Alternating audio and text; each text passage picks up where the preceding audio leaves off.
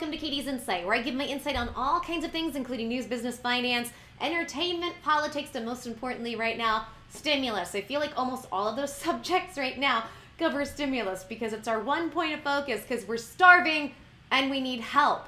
But guys, I am pretty excited, and I think I might even be confident we're about to get some help soon. What am I talking about? Well, if you guys saw my videos from earlier, what I've been detailing is that very exciting. It looks like we're having an extension on stimulus. We're having an extension, and that vote is either sometime between today and tomorrow. This is very good news. But here's the big thing. How do we know if anything's actually going to pass? And this is where I have good news on that today. So let me just go ahead and quickly detail where we're at and where we need to go. Before I do, guys, I do tons of different information and have tons of videos to help you guys with stimulus. So if you feel called to and you want more information for yourself, friends, family, make sure to subscribe and hit that notification button, because the notifications, it'll alert you when I help you find stimulus money, because I'm helping people find stimulus monies in their areas. But the early bird gets the worm, so you gotta be quick. So make sure and hit that notification button so you can know what's going on. And if you need more one-on-one help in your area, Katie's Insight is my Facebook page. Like the page, join the groups called Katie's Corner. Will be changed to Katie's Insight soon. Go in there, ask all the stimulus questions you want, ask about stimulus for your area. By the end of this week, we're gonna try, fingers crossed, to get a document together of all the money in the different states and cities so you know where you can go at. But it's just me and volunteers right now doing all of this stuff, and I'm trying to keep up with this channel and my other channels, so it's a little bit hectic. Also, guys, go to my other channel, Joy Sparkle VS. I just put up a couple videos. One's about Princess Diana, and the other video is about Britney Spears. And this actually just gives a take on women's health. So very interesting stuff if that's something you would be interested in. I'm taking, I like to look at major political or pop figures, look at them in different issues they've had in their life, and maybe break some things down people don't know of. For instance, like Britney Spears, y'all remember she had her breakdown a while ago, right? I like to look at that and give some insight and say, well, is part of that because she had some postpartum issues? Because I've never heard that come up. So certain things of that nature that I think is a big, important conversation when it comes to women and women's health in this country. So make sure and go over there and check out those videos. I'll have links somewhere within these videos so you can go see that. And if you like that kind of content, then go subscribe to that channel. Love to have you. It's just a little more pop culture than this. This is more financial and whatnot. Okay, so with all that out of the way, stimulus, where are we at? That $908 billion package from the Problem Solvers Caucus seems to be the big thing on the agenda and the most popular. Now, right now, we have Mitch McConnell who says he's on board for it, right?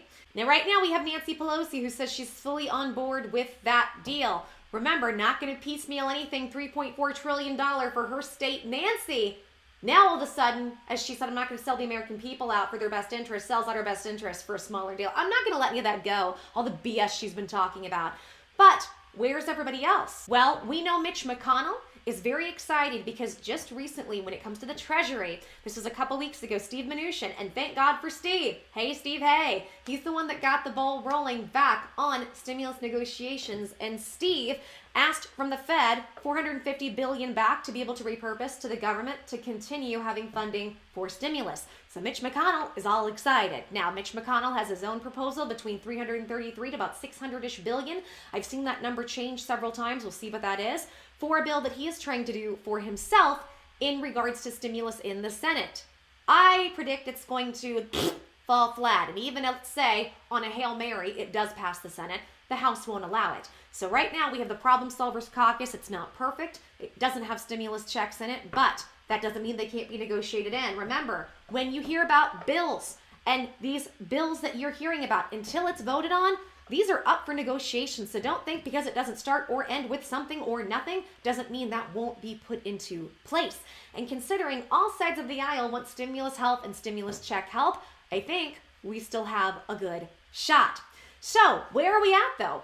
So where are we at with all this with Mitch McConnell? Mitch McConnell hasn't really thrown his weight behind this as he's doing his own bill this week. And what about the White House? Because remember, guys, it doesn't matter if the Democrats are on board. We have to make sure we get Republicans and the White House. So where are they? We finally have some good news. My curmudgeon, Larry, I say curmudgeon. I bet he's a really nice person.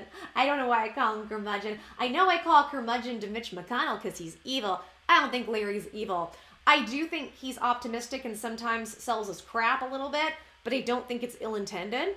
Like, there are certain players I like. My favorite, Steve Mnuchin. I think he's the boy that's on our side. I think Larry Kudlow is really trying to, but remember, he also is in some regards a mouthpiece for Trump, where the Treasury Secretary kind of just does his own thing. And I also love it when people try to give him sass or crap on him for stuff or lie about him. He will sass them right back. He's pretty level-headed and doesn't care, but then every so often he'll stand up for himself. He'll snap back and he gives them the sass back.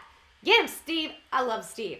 But Larry ended up talking yesterday, and he talked a lot about stimulus. There were several things he said. He was called out on that V-shaped recovery. He keeps saying, we're in a V, we're in a V, we're in a V. So he talks about that, and then they specifically ask Larry, so is the president going to be on board with this $908 billion?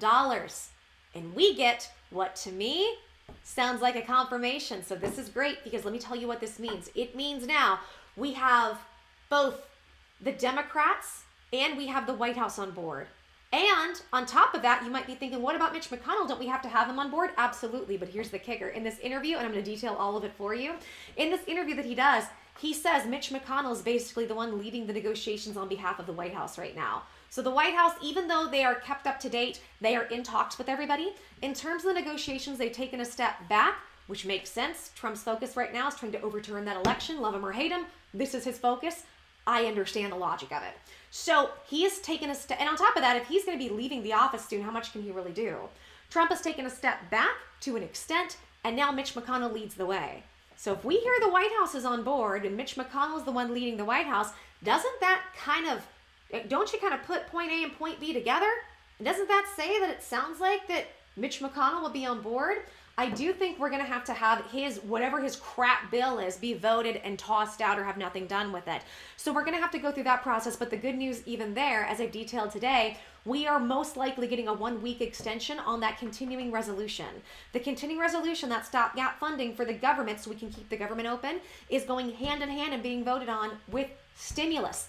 They're right together. And the end date we've heard about is going to be December 11th. Not anymore. It looks like it's going to be December 18th. I will keep you guys up to date when we have clear confirmation that that is it and it's done. But I don't see anybody not passing that at this point, because it's so important and everybody knows we have to get something done.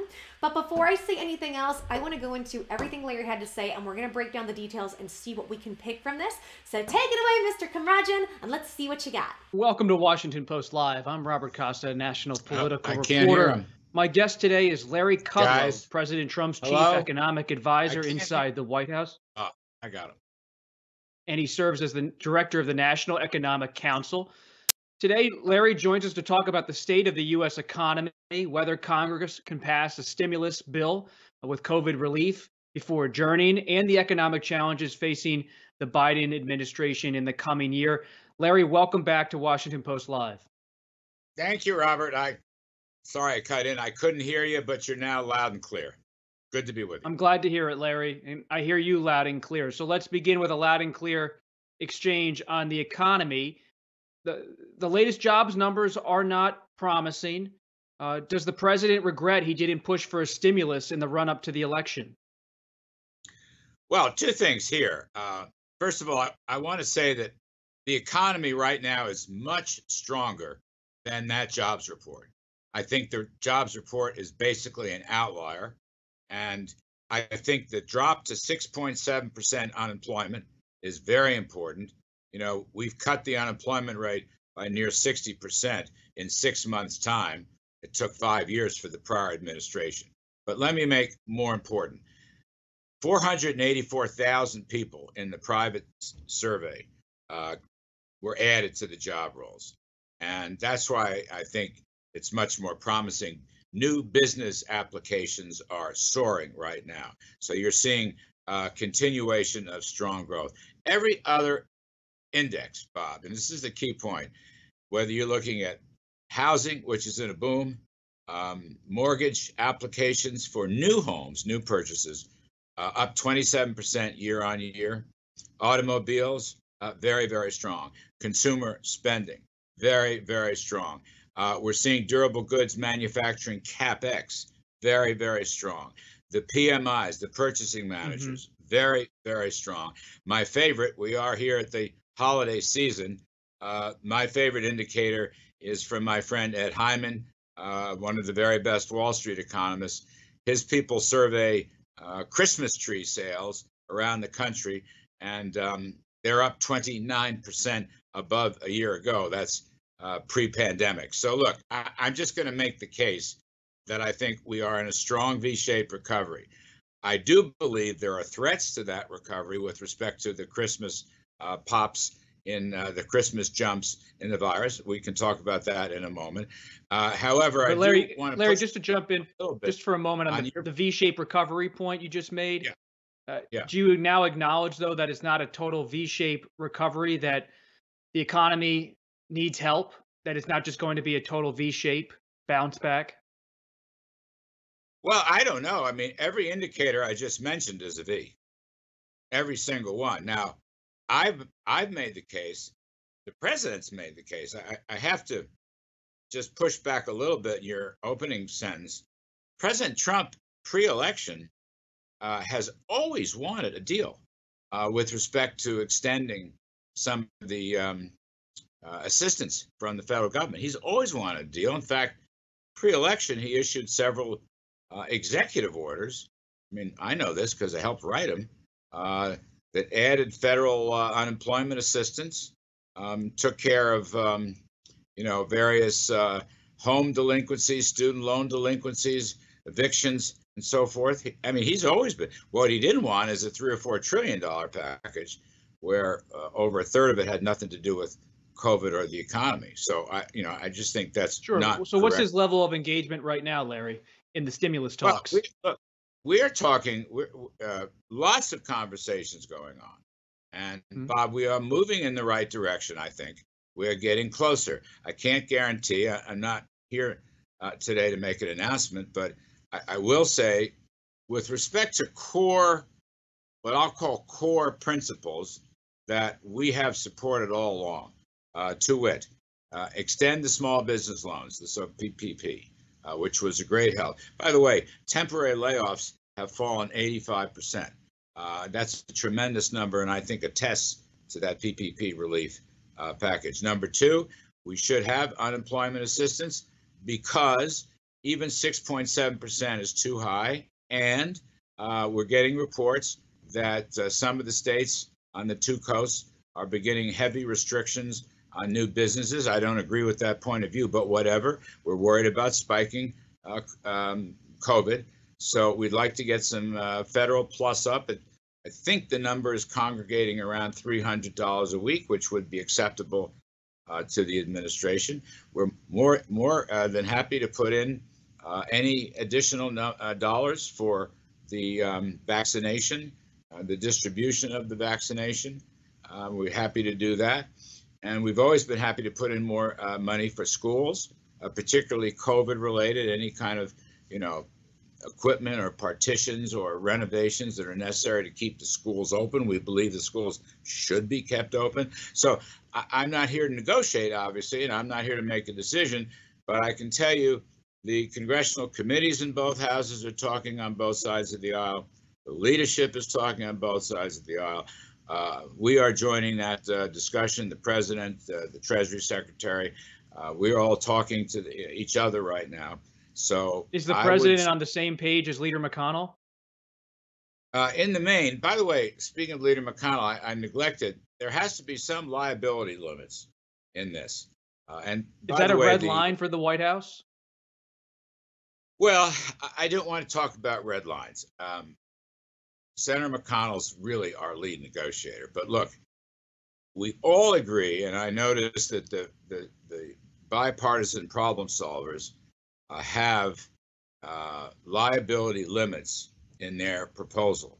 And I think that's just common sense. Those limitations, by the way, would not only help small businesses, which is, they're not in good shape, particularly with these new restrictions, but also help schools, school systems, and also help governments.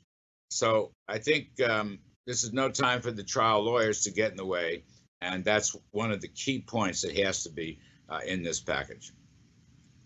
What's your personal level of engagement on the stimulus? We're involved every day. We're here to back up Chief Meadows and Secretary of the Treasury Mnuchin, and of course advised the president. We've had quite a few conversations about this, but I think it's fair to say right now, in terms of our position, Senator McConnell is really the leader.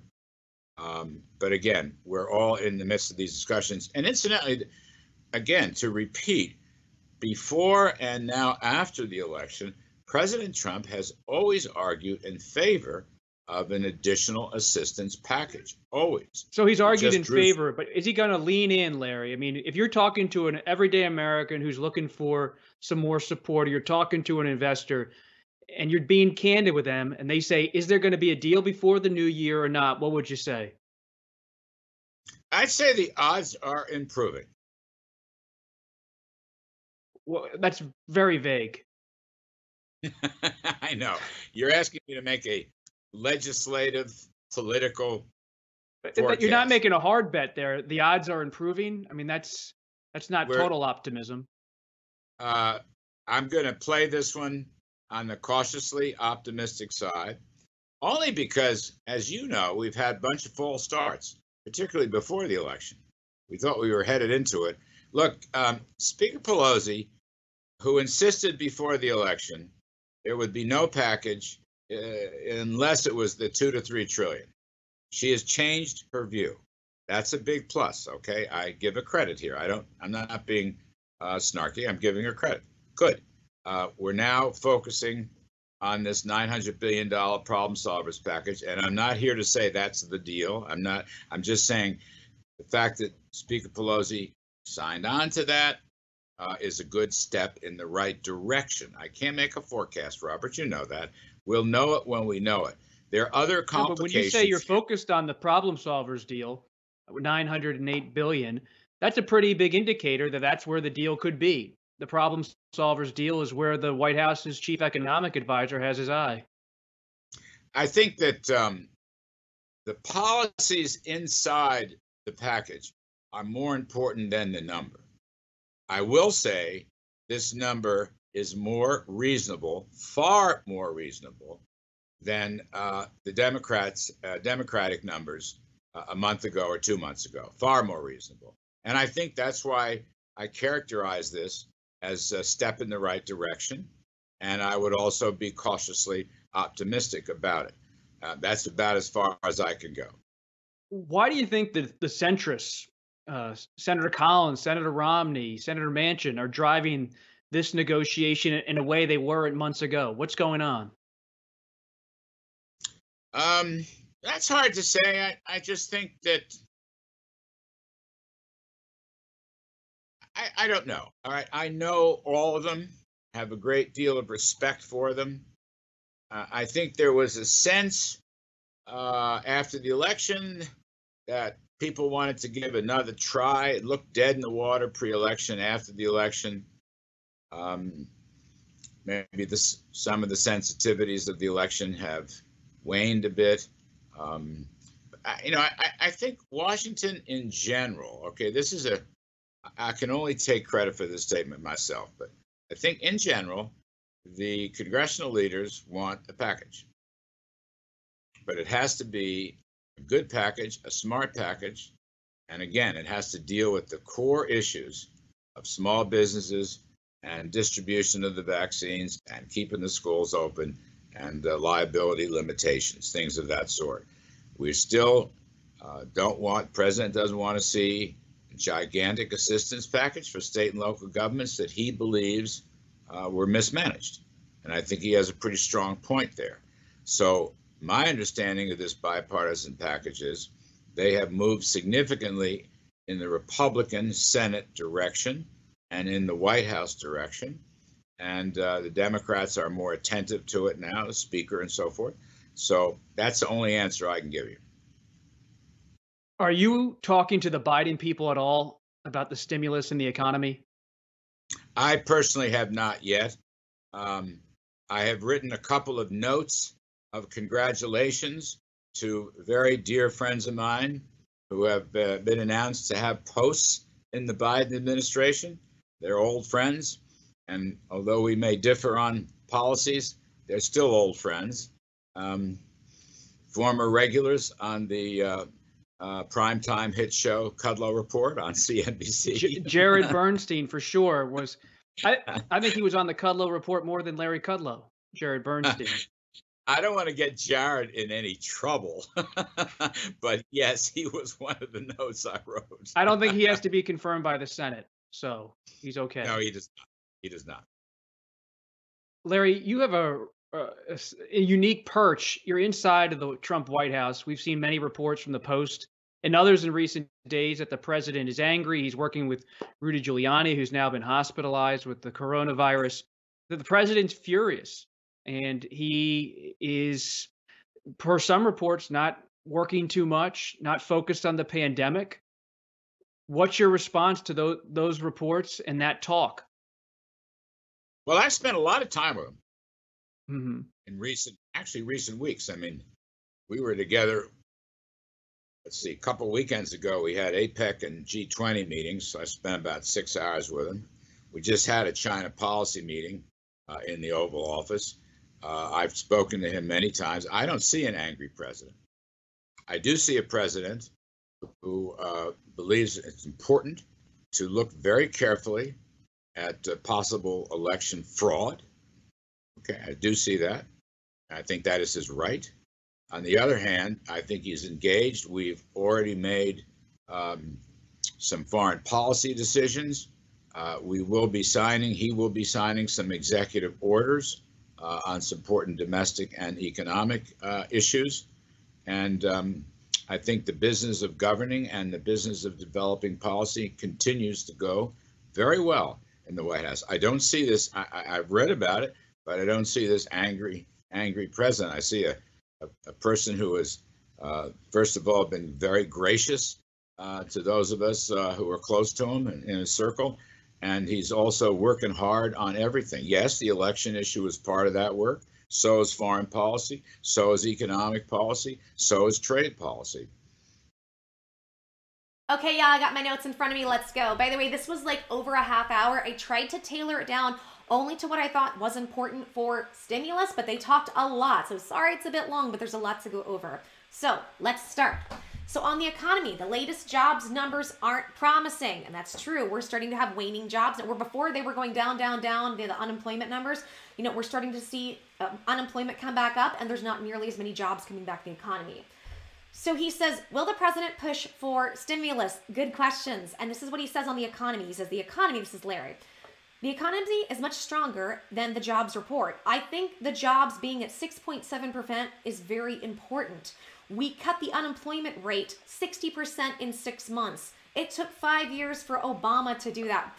I know he says that, and look, I'm not a big fan of Obama. I'm not really a big fan of Obama or what he did. I'm not really a big fan of hardly any of the past presidents, but he says we cut it in half by 60%. The Obama administration couldn't do that. Well, yes, let's give credit where it's due, but also they weren't going through a pandemic, and they didn't have a bunch of government funds at their disposal over the last year or at least a few months, like a CARES Act, to be able to help overcome that. So I don't know that that's a real accurate thing to say, but then again, remember, everybody's going to spin their own narrative. I'm just I try to break it down fairly. So if I hear something that doesn't sound fair, and that's from Trump, I'm going to tell y'all. And a lot of people think I'm a closet Trump supporter. I'm really not. I'm just breaking down what I see. So he says, we cut the unemployment rate 60% in 6 months. It took 5 years for Obama to do that. 480,000 in a private survey. That's how many jobs were added to the force, but I'd heard it was 240. So which one is it? Is it like, I don't know. That one I'm not real sure what to think about, because I've heard very differently, but maybe he's talking about over a few months. He didn't really say exactly. And he says, that's why I think it's so promising. New business applications are soaring right now. You are seeing continuation of stronger growth. He says every other index, whether you look at housing, mortgage applications for new homes, that's up 27% year round.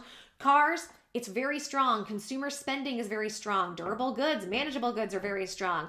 Purchasing managers are strong. My favorite indicator, he says this, is from a Wall Street economist I know. Christmas trees are up 29% above a year ago pre-pandemic. I'm going to make a case that I think we are in a strong V-shaped recovery. I think we have things that might hinder that coming, and like the virus jumping, but I think we're in a strong V-shaped recovery. So a couple things I want to go over when he goes to this. Okay, so he says new business applications are soaring. You know, I had seen this before and I thought this was interesting. If you guys remember the history with the Great Depression, when it comes to the Great Depression happened, and then right after that we had the Roaring 20s. So I've kind of speculated, and a lot of people are wondering if after this horrible situation, if we're going to have a booming upward trajectory bust of some type of economic growth. So when he does say there are good indicators, like people trying to put in new business applications, but I also think there's a lot of people right now who are rushing to try to fill the holes and the gaps that are needed for people staying at home too, and trying to get something up and running. And hopefully if you can, it can be cost effective. So I could see it from both ways, but let's continue. The interviewer says, the V-shaped recovery point. Can you acknowledge it's not a V-shape? It needs help, the economy. It's not just a V-shape to bounce back. And I think he finally needs to acknowledge that. I would agree with that. This is what he says. He says, I don't know. Every indicator I mentioned is a V. And that's fantastic, Larry, but that's only the indicators you mentioned. What about all the others that aren't being mentioned? That's, again, my opinion, a little bit of a narrative spin.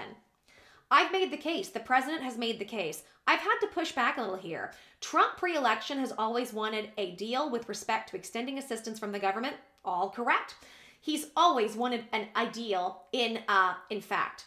He issued executive orders. I helped write them. That added federal unemployment assistance, took care of home delinquencies, student loans, evictions. He's always wanted that. He didn't want a $3.4 trillion package where a third of it goes to states and not to help the virus. We wanted to help the economy. I'm in agreement with all of that. And it does really bother me that it seems like people have completely forgotten those executive orders Trump did. So then he says, the interviewer says, what's his level of engagement with stimulus talks? Larry says there's lots of conversations going on. We are moving in the right direction. We are getting closer. I can't guarantee or make an announcement in respect to core principles that we should all be doing certain things like extending the PPP. Temporary layoffs are down. Temporary layoffs have fallen 85%, and that's because of the PPP. We should have unemployment assistance too. This one kind of bothers me because it's like, I think most small businesses who needed the PPP are gone. And they didn't give a second or third round of PPP or funding, and the EIDL was a joke. So I don't know. When I look at this, that one bothers me. He says even 6.7% is too high, and we are getting reports that some of the states on two coasts are getting heavy restrictions on new businesses. We don't agree with that. So they're talking about on the coasts. Right now, a lot of places are starting to shut down. Like California's doing some weird stuff, y'all. Look into California and how weird it's getting over there. So he says, but we are worrying about the virus spikes.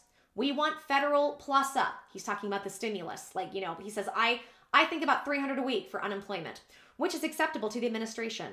More than happy to put any additional dollars for vaccinations, distribution of vaccinations. Always happy to put more money in there for schools and virus-related issues for schools. He says, we believe schools should be kept open. I'm not here to negotiate or make decisions. But I can tell you both congressional houses are talking.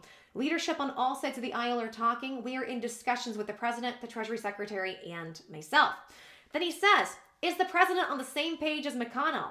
He says also, and then he pivots, he tries to get out of this one, there has to be some liability on this. And then he says, the interviewer says, is that a red line for the White House?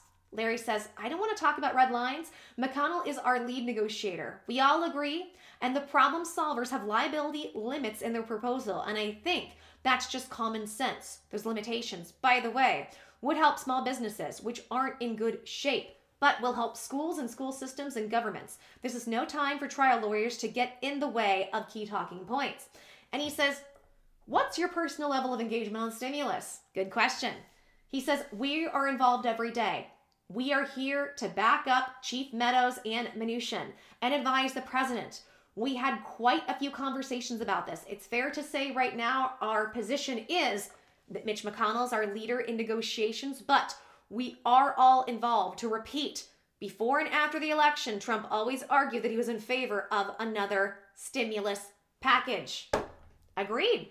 So he says he's argued in favor of Trump, but will Trump lean into this? If someone is asking if there will be a deal before the new year, where are we at? Larry, sly old Larry says, I want to say odds are improving. That is just such a spin of an answer to give.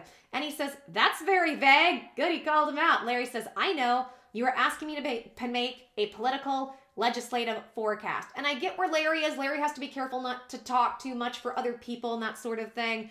But again, you know, the journalist's view, the journalist's goal is to try to get more info out so you can see what's going on. The journalist says, you aren't making a hard line there. Odds are improving. It's not total optimism. Larry says, and that's actually a good, this guy was really smart in some of his interview questions because, you know, the Trump administration has tried to keep very optimistic to the point where they've gotten criticism that they haven't let people know the reality of how bad this is. So he's kind of doing some little jabs and weaknesses that have come up. Larry says, I will play on this cautiously optimistic side because, you know, we've had a lot of these false starts before the election and we thought we had it. Speaker Pelosi, who said before the election, said there would be no package unless it's 2 to 3 trillion. She's changed her view. That's a big plus. I give her credit. I'm not being snarky here. We are now focusing on the $908 billion Problem Solvers Caucus. I'm not saying that's the deal, but the fact that Pelosi's behind it is a good step in the right direction. I can't make a forecast, but we'll know when we know. Well, he won't be snarky to her, but I will. Screw you, Nance. Woman drives me nuts. Then the interviewer says, you say you're focusing on a problem solvers bill, but that's a bigger indicator on where it could be. And is that where you have your eye? Larry says, I think policies inside the package are more important than the number. I will say that this number is more reasonable by far than the Democratic numbers on a month or two ago. That's why I characterize this as a step in the right direction, and I'm cautiously optimistic about it. That's as far as I can go. And he says, why do you think the centrists like Collins and Romney are driving the negotiation in ways they weren't a few months ago? He says, that's hard for me to say.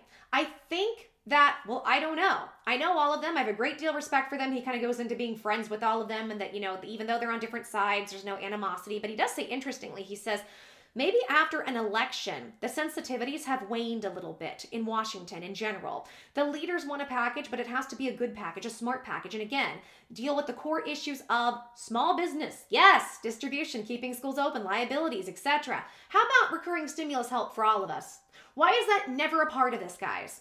We still don't want giant assistance packages for state and local where he sees it mismanaged. My understanding of this package is they have moved significantly in the White House and the Republican sector, and Democrats are more attentive to it now, so that is the answer I can give you. Good news, if the White House sounds like they're liking this, and the Republicans are moving in that direction, and we already have Nancy on board, this is good news, guys. It says, are you talking to Biden's people at all? Now, there was a lot of this that was political about Biden, and it actually deals with Biden and his economic policies. I took a lot of that out, but I did think there were some really interesting points.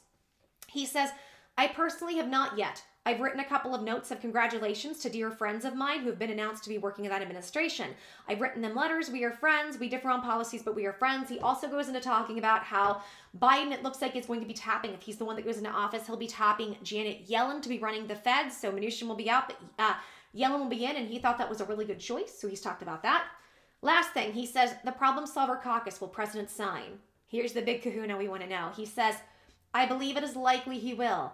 Again, depends importantly on the policy details inside. It's not the number, it's the policies. There's a likelihood he will sign. He hasn't endorsed it. No, he hasn't. But he has indicated he wants additional assistance, and I've spoken to him in Mnuchin about it. I would say, coming from Larry, knowing how many weird kind of half answers we get. My computer's in the way. There we go. I think, guys, these are very, very good signs, and it sounds like everything is indicating Trump would be on board with this package. Like he said, it's not about the package. It's not about the number itself. It's about what's in the package. And I think this package is going to be the closest thing we can get to getting anything done right now. But remember, it's not a forever package. This package is only going right up. They say it's about a 4-month package. We're going to hear more information and get more language on that between today and tomorrow. And I will keep you up to date with all the updates coming up on that, because I think we're going to get better and better updates from this package as time goes on. However, then it has to be negotiated on, and we'll see what these people do with it. Okay, guys, if you like this video, like my info, please help me and my channel out and give me a big thumbs up, like the video, subscribe, hit notifications so you can be notified what's coming in the pipeline for you and your stimulus money. Also, y'all, sound off in the comments. I want to hear everything you guys have to say about all this. And guys, please share this content with as many people you know are struggling right now. People who are on unemployment, waiting for unemployment, stimulus checks, SB, loan and grant issues, bill issues, and everything in between. I've got tons of tools and tons of resources to help you during this very difficult time, and I would love nothing more than to do just that. And guys, make sure to find me on Facebook, Katie's Insight. Like the page, join the group. The group, Katie's Corner, will be changed to Katie's Insight soon. Go in there, ask all the stimulus questions you want. We have people who are helping you on a more one-on-one basis find stimulus money in your area. It's free. We're not selling anything. We're just a group of people trying to help each other. All we ask is that people be kind and respectful. That's all we want in the group. So we just want to help as many people as possible. Every day I end these videos, I say it with a silent prayer, and I'm so reminded of how grateful I am. Where I came, I've come so far in such a short amount of time, like a year and a half, and you guys have given me the ability to be on here, pay my bills, and get my life back. I am so grateful to every single one of you that watches. Thank you so much for all the love. Thank you so much for all the support. I will work every single day as hard as I can to make sure that I'm here for you guys and I help you as much as I can during this difficult time. Okay, guys, take care, and I'm wishing you all lots of love and blessings, hugs, and kisses to everybody. Bye, guys.